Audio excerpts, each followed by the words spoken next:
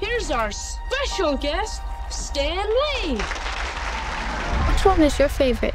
Oh, gee, you know, that's almost like asking a parent who's his favorite child. I think I love them all. I often look back at the early 60s in the famous Marvel bullpen with Stan Lee, Jack Kirby, and Steve Ditko creating Spider-Man, the Avengers, the X-Men, and the Fantastic Four. House of Ideas. It's called that for a reason.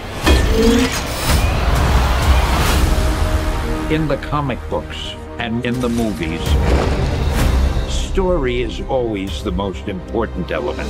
That's my secret, Cat. I'm always angry. One thing I think that we've innovated is overlapping characters and stories. Who the hell are you guys? Marvel is this massive canvas through which all of our humanity is explored. People who have grown up with these comic books, they've known these characters for their whole lives. To me, my X-Men. And now there's this new generation meeting them for the first time. Here you have the chance to be part of something much bigger than yourself. I waited a long time for this team up. Can you imagine the fun, chaos? Shut up. Oh my God.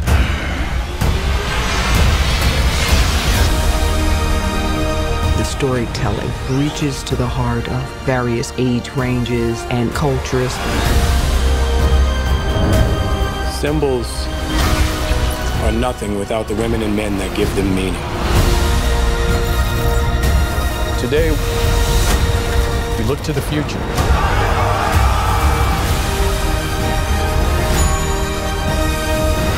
I've always tried to do stories that the characters have human qualities anybody can relate to. Let's go!